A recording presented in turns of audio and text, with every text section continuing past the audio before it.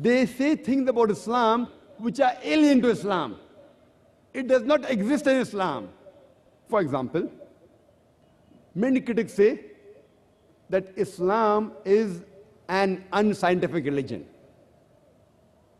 Just to give you one example, time will not permit me to give several examples. Since nowadays we are having a controversy on the famous Bangladeshi writer, Taslima Nasreen,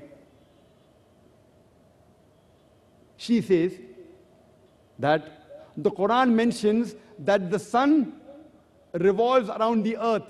And if we have to believe in such an outdated book, how can the Muslims advance?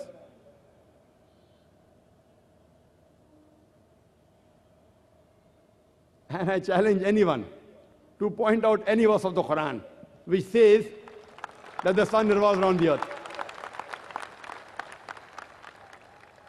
And I said this several years back when I had a debate about her in the Bombay Union of Journalists. What she is referring to is a verse of the Quran which I quoted earlier in my talk in Surah Anbiya, chapter number 21, verse number 33, which says, Huwa allazi khalaqa al-layla wan-nahara. It is Allah who has created the night and the day. Wash-shamsa wal-qamar, the sun and the moon. Kullun fi falaki yasbahun, each one traveling in its own orbit. So here the Quran says that the sun is revolving in motion. Nowhere does the Quran say that the sun is revolving around the earth. It's her own understanding, her own interpretation. The word earth is not there in the verse of the Quran. The Quran says it revolves in a motion which I explained earlier. The Quran says besides revolving, it also rotates. When I was in school, I didn't know about that. And now science has testified that. So many a time, the critics of Islam, they say things about Islam which are alien to Islam. And very often, fourth strategy used. They mention things about Islam, and after that they say that because of this, Islam is the problem for humanity. Today the problem that we have in the world is mainly because of Islam. And they say Muslims are terrorists, they are fundamentalists, they are extremists, Islam is an intolerant religion. Because of all these things, Islam is a problem for humanity. And many a time, we Muslims are apologetic, which I would rather use the strategy of turn the tables over. And today, Muslims are called as fundamentalists. What is the meaning of the word fundamentalist? Fundamentalist by definition means a person who follows the fundamentals of one particular field. For example, if a person wants to be a good mathematician, he should know, follow, and practice the fundamentals of maths. Unless he is a fundamentalist in the field of maths, he cannot be a good mathematician.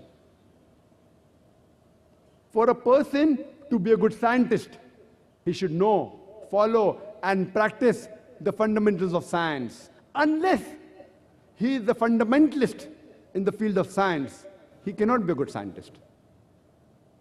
You cannot paint all fundamentalists with the same brush, that all are good or all are bad. Depending in which field the person is a fundamentalist, you have to label him accordingly. For example, if we have a fundamentalist robber whose profession is to rob, he is bad for the society. He is a bane for the society. On the other hand, if we have a fundamentalist doctor who saves hundreds of human lives, he is a boon for the society. You can't paint all fundamentalists with the same brush that all are good or all are bad. Depending in which field is the person a fundamentalist, you have to label him accordingly. As far as I am concerned, I am a fundamentalist Muslim, and I am proud to be a fundamentalist Muslim.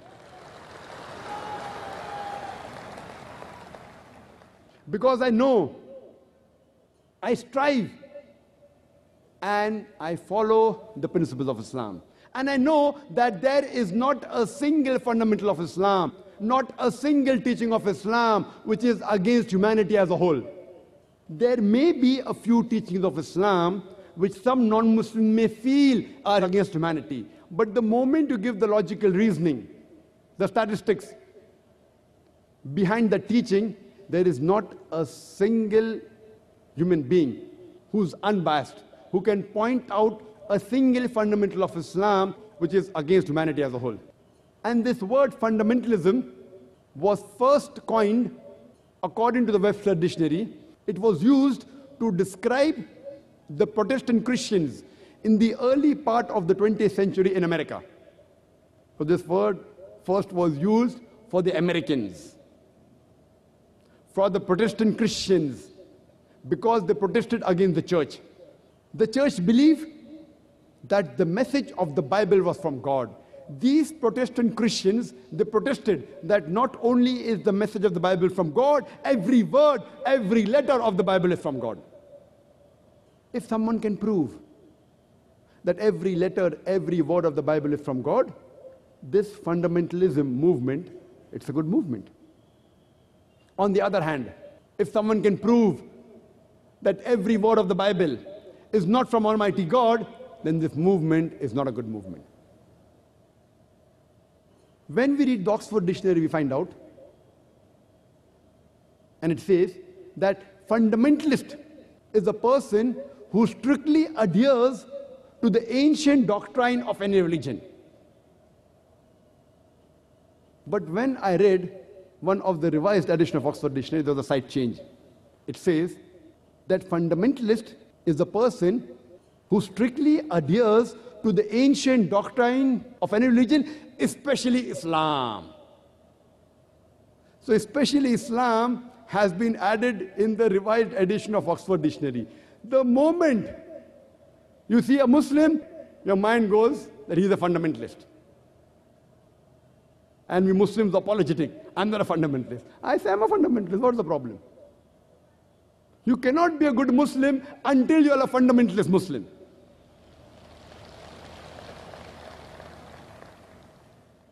The media says Muslims are extremists. I say, yes, I'm an extremist. I'm extremely kind, I'm extremely loving, I'm extremely merciful, I'm extremely honest, I'm extremely just.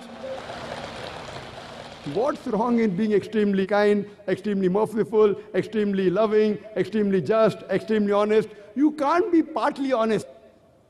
When it benefits you, you're honest. When it does not benefit you, you aren't honest. According to the Quran, you have to be extremely kind, extremely merciful. If you are a Muslim, you have to be an extremist Muslim. You have to be extremely kind. You have to be extremely honest. You have to be extremely just. I want a single human being to tell me what is wrong in being extremely honest. You have to be extremist in the right direction. We Muslims should not be apologetic. No, no, no, I'm a moderate Muslim. What's a moderate Muslim? Do you either follow Islam or don't follow Islam? Allah says in the Quran, "Udkhulu fi silmi kaffa." Enter into Islam wholeheartedly. Surah Baqarah chapter 2, verse number 208. You can't say I want to follow part of Islam. You have to be fully just. You have to be fully honest. Extremely honest. If every human being becomes the fundamentalist Muslim, following the fundamentals of Islam, the problems of humanity will be solved. If every human being is an extremist Muslim, extremely kind, extremely loving, extremely honest, extremely just, the problems of humanity will be solved. Today, Muslims are given the label that Muslims are terrorists. Many a time, two different labels are given to the same individual for the same activity. For example, 60 years back, 70 years back, there were many Indians who were fighting for the freedom of the country when the Britishers were ruling India. These Indians, by the British government, they were called as terrorists. But the same people, for the same activity, we common Indians, we call them as freedom fighters, as patriots. Same people, same activity, two different labels. If you agree with the view of the British government that they had a right to rule over India, then you have to call these Indians as terrorists. But if you agree with the view of the common Indians that the Britishers came to India to do business, they have no right to rule over us, then you will call these people as freedom fighters, as patriots. Same people, same activity, two different labels. And we find several such examples in history. Several. We know during the American Revolution in 1775, when the Britishers, when they occupied America, there were many Americans who were fighting for the freedom. And number one terrorist, according to the British government, was George Washington. George Washington, by the British government, was called as number one terrorist in 1775. Later on, he becomes the President of America, USA. Imagine, terrorist number one becomes the President of USA. And he happens to be the godfather of all the presidents to come, including George Bush.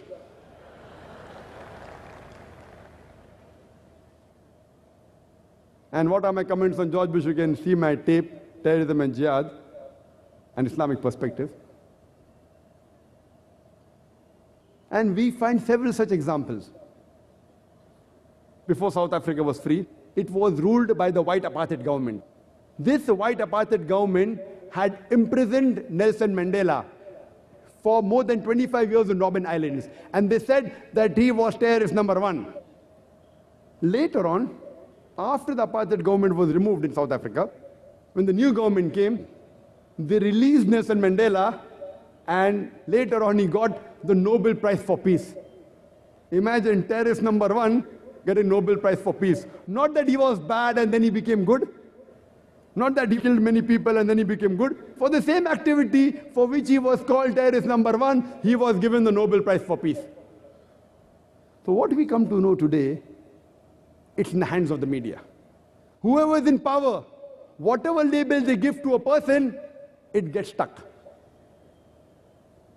Whether it's the truth or not, that is secondary. Whoever is in power, who has control of the media, what they portray about a person, that label gets stuck to that person. Therefore, before giving a label, first you have to identify for what reason that person was striving, and then give the label.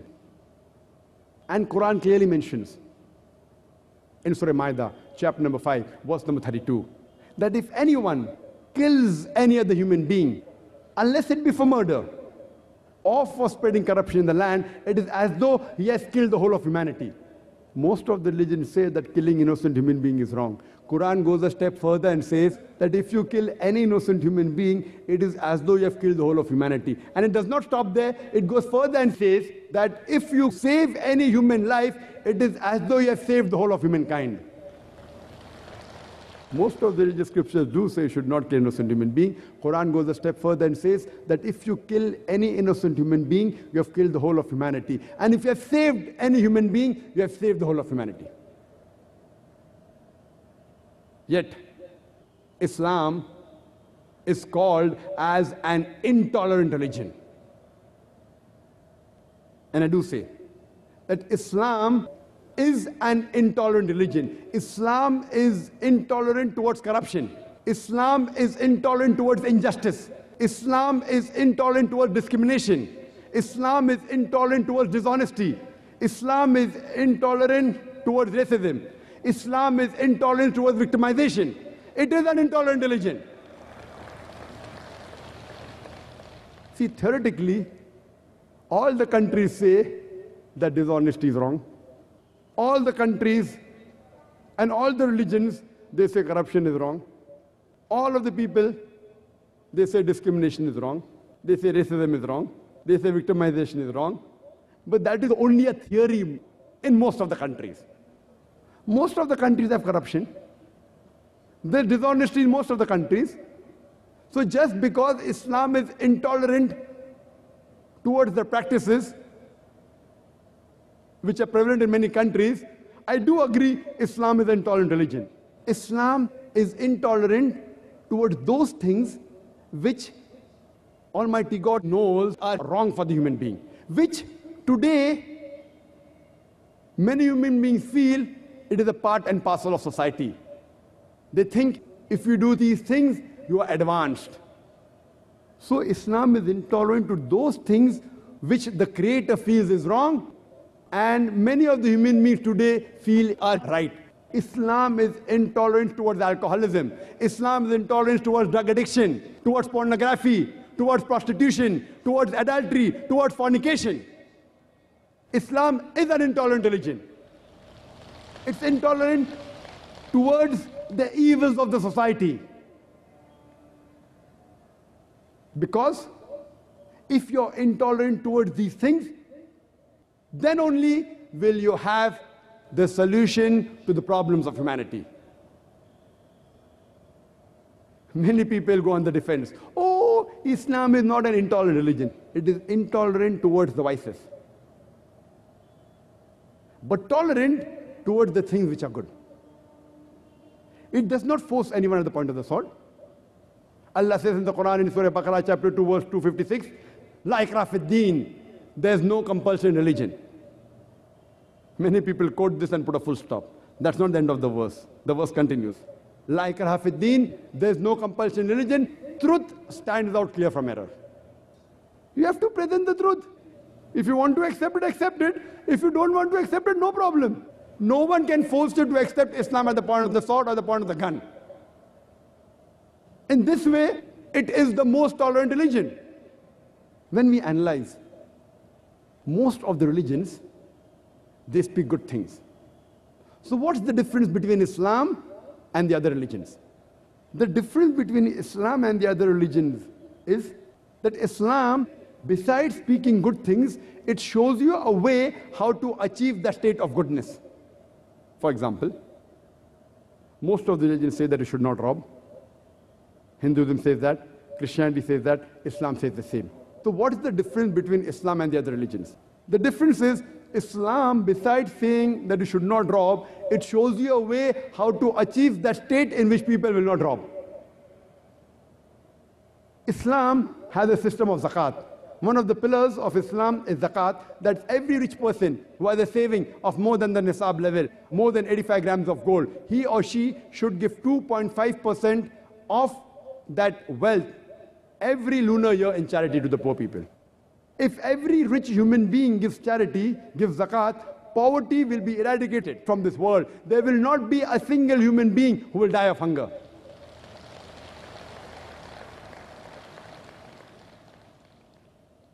Yet, even after no human being will die of hunger, yet there are people who yet want to rob to get wealth easily, to fulfill the desires which are wrong. Islam has a solution for that also. After zakat, Almighty God says in the Quran, in Surah Ma'idah, chapter number 5, verse number 38, as to the thief, be it a man or a woman, chop off his or her hand as a punishment from Allah subhanahu wa ta'ala. Non-Muslims will say, chopping off the hands? In this 21st century, Islam is a barbaric religion. It's a ruthless way of life. And they think that every second person you come across in Saudi Arabia, where this law is practiced, you will find that every second person will have his hand chopped off. I have been to Saudi Arabia several times, more than 20, 30 times. Never have I come across a single human being whose hands have been chopped off. Surely there will be some people whose hands may have been chopped off, but the law is so strict, a person will think a million times before robbing. Not that the police of Saudi Arabia is very intelligent, but the law is so strict that the moment you implement the law, you get results. The moment you make the law easy, if this law is relaxed in Saudi Arabia, robbery will start in Saudi Arabia also. And today, we look up to America as a country which is most advanced. Do you know it is the country which has one of the highest rates of theft and robbery? I'm asking the question that if you implement the Islamic Sharia in America and USA, that every rich person who has a saving of more than 85 grams of gold should give 2.5% of his excess wealth in charity, and after that, if any person robs, chop off his or her hand, I'm asking the question, will the rate of theft and robbery in America, will it increase? Will it remain the same or will it decrease? it will decrease. It's a practical law. It is not a very intelligent question that you have answered. It is simple logic. You implement the Sharia and you get results. So Islam is the only solution to the problems of humankind. Let me give you one more example.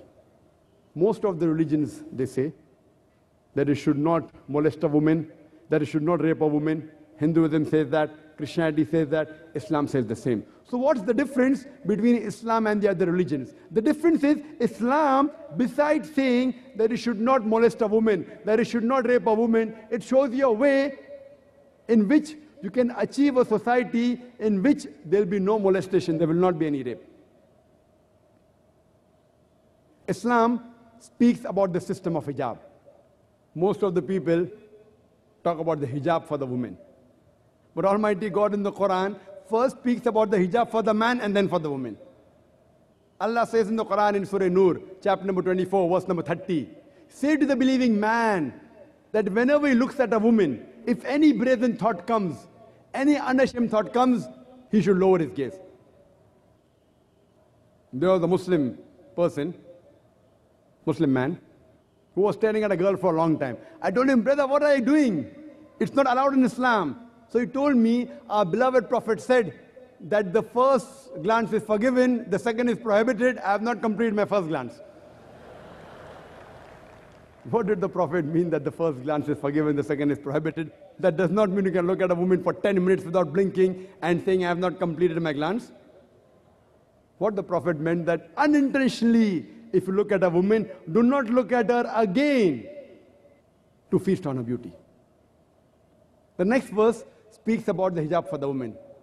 Almighty God says in Surah Nur, chapter number 24, verse number 31, Allah says that say to the believing woman that she should lower her gaze and guard her modesty, and display not her beauty except what appears ordinarily of, and draw her head covering over her bosoms, and display not her beauty except in front of her father, her brother, her husband, and a big list of mahram, the close relatives who she cannot marry is given.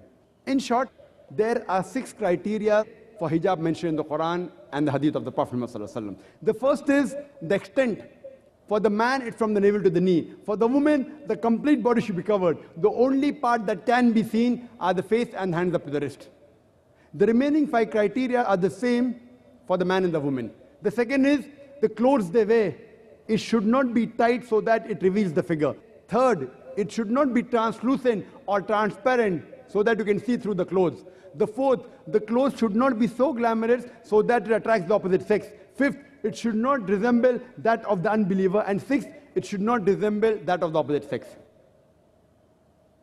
And the Quran says in Surah Ahzab, chapter number 33, verse number 59, O Prophet, tell your wives, your daughters, and the believing women that when they go abroad, they should put on the jilbab, they should put on the overcoat, overcloak, so that they shall be recognized and it will prevent them from being molested. The Quran says hijab had been prescribed for the women so that they shall be recognized as modest and it will prevent them from being molested.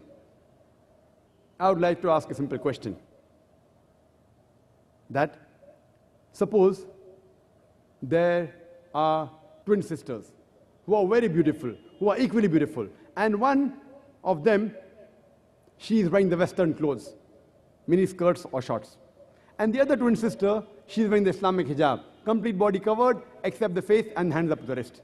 And if they are walking down the streets of Bombay, maybe at Pedder Road or Nepean Sea Road, where we have many bird watchers, if they are walking down the streets of Pedder Road or Nepean Sea Road, and if round the corner there is a hooligan who's waiting for a catch, who's going to tease a girl, I'm asking the question, which girl will he tease? Will he tease the girl wearing the mini skirt or shorts, or will he tease the girl wearing the Islamic hijab?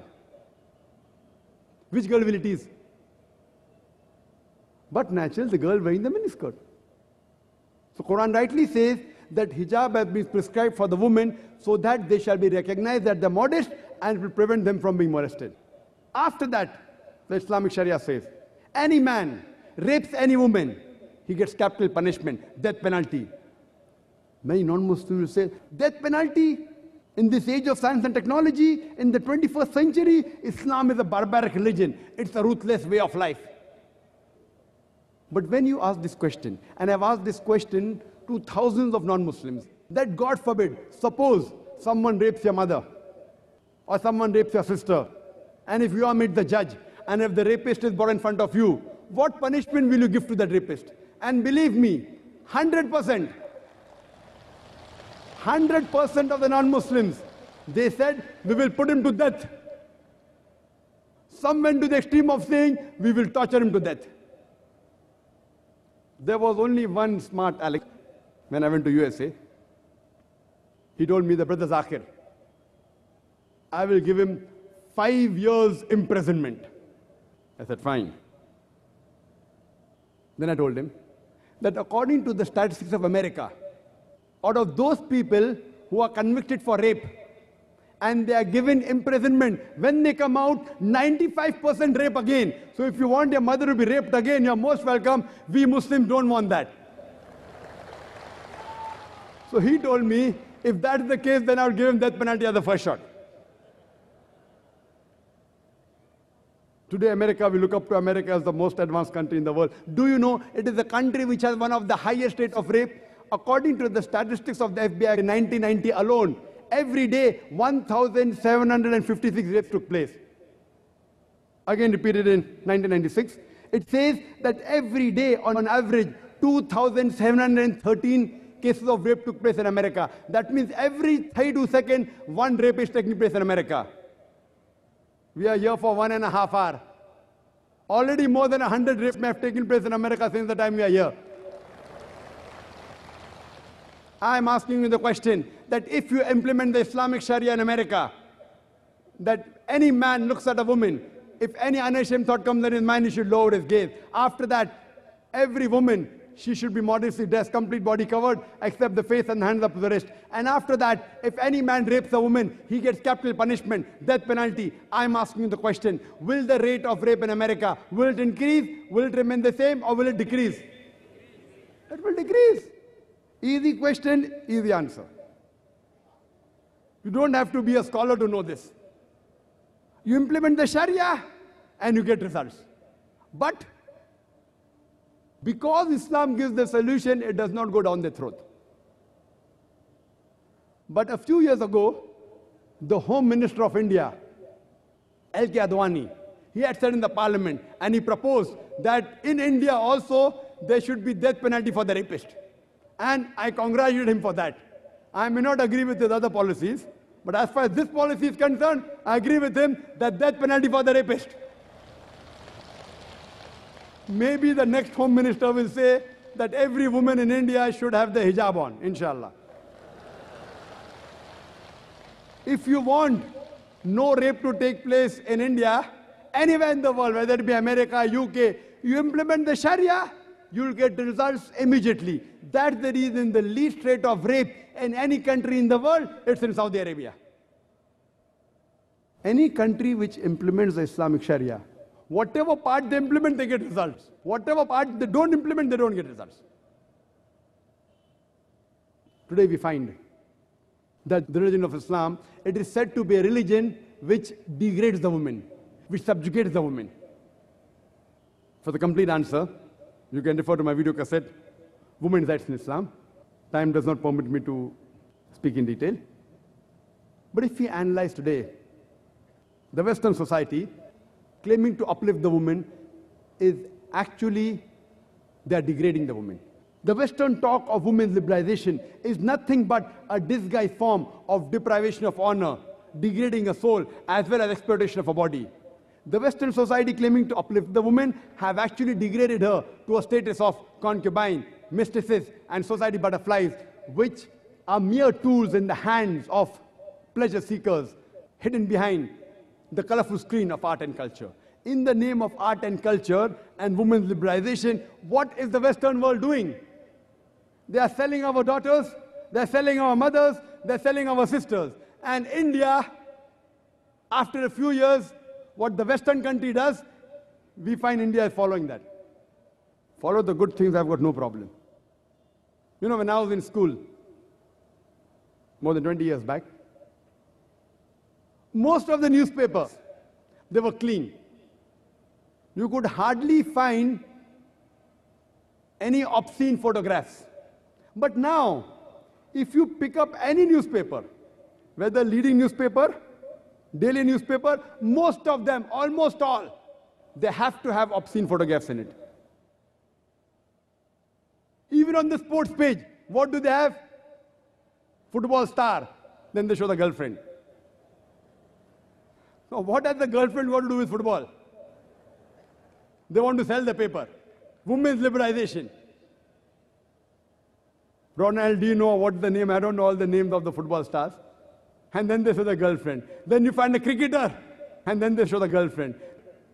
So even on the sports page, if there's no news of women, then they show the girlfriend. Invariably, all the newspapers, and many newspapers have supplements. Supplements, like Times of India, the most famous newspaper. It's the largest selling English newspaper of the world. Largest selling daily newspaper of the world. It has a supplement called Bombay Times. And people of Bombay know what is Bombay Times famous for, especially page number 3. And this was a strategy. And I do agree. After getting this strategy, the sale of Times of India has increased. I'm not against Times of India only. I'm talking about Times of India because that's the paper I read daily. You talk about any other newspaper, DNA, Hindustan Times, Indian Times, up or down, less or more, you will find these women who are semi-nude in the name of women's liberalization. So I used to tell my vendor, my newspaper man, that only give me Times of India. I don't want Bombay Times. He's saying, Saab, ye free hai, free. Muft mein. I said, if you give me Bombay Times, I won't pay you money. He's telling me, free hai, free. Don't worry, sir, it is free. I said, I don't want it. Only give me the main newspaper. That I had mentioned a few years back. But today, even in the main newspaper, you have women. Either on the sports page, either on international news, either on the front page. Somewhere there you'll find, no wonder the selling of most of the newspapers have increased. And we find in the name of women liberalization, in the name of art and culture. In ads, you'll find most of the ads have got women.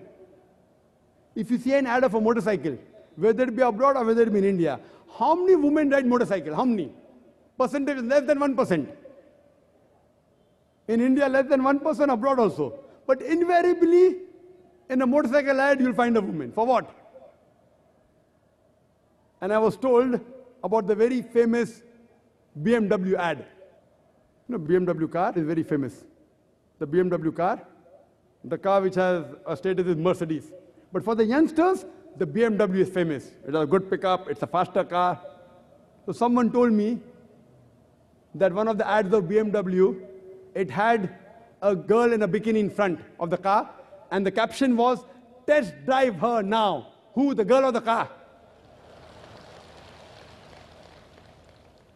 What are we doing? Are you selling your daughters, your mothers, your sisters? Islam does not believe in such kind of liberalization. If you say this is liberalization, we are happy with what we are.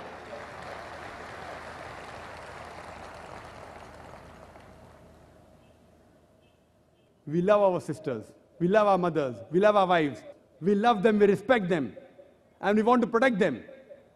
And we give them equal rights.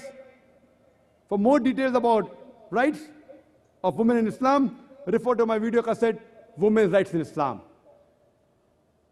I would like to end my talk by trying to clarify the last misconception that Islam was spread by the sword. If you translate, peace was spread by the sword. Peace was spread by the sword. And you had noticed that in the exhibition, in the panels, we had certain common misnomers. Common misnomers like the world is flat. You have a square triangle. 2 plus 2 is equal to 5. Islamic terrorism. It's the same.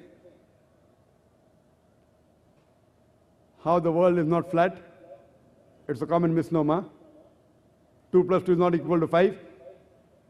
Similarly, Islam and terrorism is exactly the opposite. But it's a very common misconception. And the reply was given very well by Dilese O'Leary, a very famous historian, in the book Islam at the Crossroad on page number 8. And he says that history makes it clear that the legend of fanatical Muslims sweeping across the world, forcing Islam at the point of the sword, is the most fantastic, absurd myth that historians have ever repeated.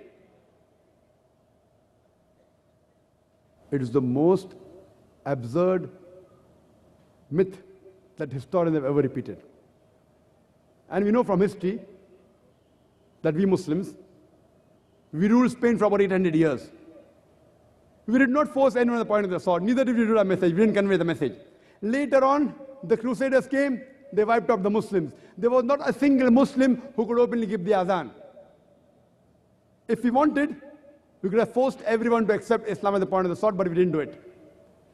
We Muslims, the Arabs, we have been the lord of the Arab lands for the past 1400 years.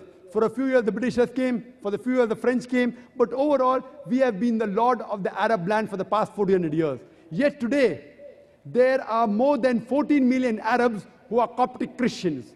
Coptic Christian means the Christians since generations. These 14 million Arab Coptic Christians, they are giving Shahada, they are bearing witness that Islam wasn't spared at the point of the sword. We Muslims, we ruled this great country, India, for about 1,000 years, the Mughals. If we wanted, we could have forced every Indian to accept Islam at the point of the sword. But we didn't do it. Today, more than 80% Indians, they are non-Muslims. These 80% non-Muslim Indians, they are giving Shahada, they are bearing witness that Islam wasn't spared at the point of the sword. Today, the country which has the largest population of Muslims in Indonesia, which army went to Indonesia? Which army went to Malaysia, which has more than 50% Muslims? Which army went to the east coast of Africa? Which sword? It is the sword of the intellect. As Allah says in the Quran, in Surah Nahl, chapter number 16, verse number 125. Udu ila sabili rabbika bil hikmah wal mau'izati al hasana wajadil billati ahsan. Invite all to the way of their Lord with wisdom and beautiful preaching, and argue with them and reason with them in the ways that are best and most gracious. It is the sword of the intellect which is conquering the hearts. It's not the sword of steel. It is the sword of reasoning and understanding which is winning over people. According to an article which came in the Plain Truth magazine, which was repeated in the Reader's Digest Almanac Yearbook 1984, it gave the statistics of the increase in the major world religions in a span of 50 years, from 1934 to 1984. And number one religion which increased the maximum was Islam, 235%. Christianity, only 47%. I'm asking the question, which war took place in the span of 50 years from 1934 to 1984, which forced millions of human beings to accept Islam? Which war? Which sword? It's the sword of intellect, sword of reasoning. Today, according to statistics, the fastest growing religion in America and USA is Islam. The fastest growing religion in Europe is Islam. I'm asking the question, who is forcing these Americans to accept Islam? Who is forcing the Europeans to accept Islam? And when the media says that Islam is subjugating the woman, do you know, out of those people who are accepting Islam in the world, about 2/3, more than 65%, they are women. More than 65% who are accepting Islam in America, they are women. More than 65% who are accepting Islam in Europe, they are women. I'm asking you the question, if Islam subjugates the woman, then why are the American women accepting Islam? Why are the European women accepting Islam? Why are the Indian women accepting Islam? Why? Because Islam has the solution for the problem of womankind. They have seen the world. When they see the world, they find that Islam is the only solution for the problems of womankind. And today we find, as I mentioned earlier, that there is virulent propaganda about Islam. On the media, we find that they are spreading misconceptions. But the more they're doing that, we find after 9/11, This has reached epidemic levels. Writings against Islam, misconceptions about Islam, the propaganda against Islam increased. But I believe in the verse of the Quran of Surah Imran, chapter number 3, verse number 54, where Allah says, "Makaru wa makarallah wallahu khairul makirin." That they planned and plotted. Allah too planned. Allah is the best of planners. After 9/11, the amount of propaganda they're doing against Islam, do you know, after 9/11, the spread of Islam has increased. Only in a span of 10 months, in USA alone, after 9/11, more than 34,000 Americans accepted Islam. In Europe alone, more than 22,000 accepted Islam in 10 months' time after 9/11. And I go to Europe, I go to UK very often, I go to America, and I find that after 9/11, when I give talks, there are more Americans coming for my talk. There are more Europeans coming for my talk. It's good. They want to know what kind of religion is this. Some come to attack, some come to learn. We welcome both of them. We welcome both of them. I like people who attack with reasoning. I love them. And we know Hazrat Umar, may Allah be pleased with him, was one of the staunchest enemies of Islam. And the Prophet prayed for his hidayah, he got hidayah. Then he became one of the staunchest supporters of Islam. That's the reason when Muslim youngsters say that death to George Bush, I said, don't say death to George Bush, say, may Allah give hidayah to George Bush. And we find that the more they're attacking Islam, the more Islam is spreading. See, after 9/11, the crowd is increasing even here. And we find even in Bombay, non-Muslims are coming. Previously, we used to give chance to anyone to ask a question. Since the last few years, in my talks, non-Muslim first preference. But the Muslims complain that they never get a chance. And even today, inshallah, the first chance will be non-Muslims only, inshallah. Allah gives the promise in the glorious Quran in no less than 3 different places. In Surah Tawbah, chapter number 9, verse number 33. In Surah Fatah, chapter 48, verse number 28. As well as in Surah Saf, chapter 61, verse number 9. هُوَ الَّذِي أَرْسَلَ رَسُولَهُ بِالْهُدَىٰ وَالدِّينِ الْحَقِّ لِيُظْهِرَ عَلَى الدِّينِ كُلِّهِ. Allah has sent His messenger with guidance and the religion of truth so that it will prevail over all the other ways of life, over all the other isms. However much the disbelievers don't like it. فَقَفَى بِاللَّهِ شَهِيدًا. And enough as Allah as a witness. This deen, this religion of peace, submitting our will to Almighty God, is the only solution for the problems of humankind. I'd like to end my talk with the quotation of the glorious Quran from Surah Al-Imran, chapter number 3, verse number 19, which says, "Inna deena indallahi al-Islam." Allah, the Creator, in the last and final revelation says that Inna deena indallahi al-Islam, the only way of life, the only religion acceptable in the sight of Almighty God is peace acquired by submitting your will to Almighty God. Wa akhir da'wana alhamdulillahi rabbil alameen.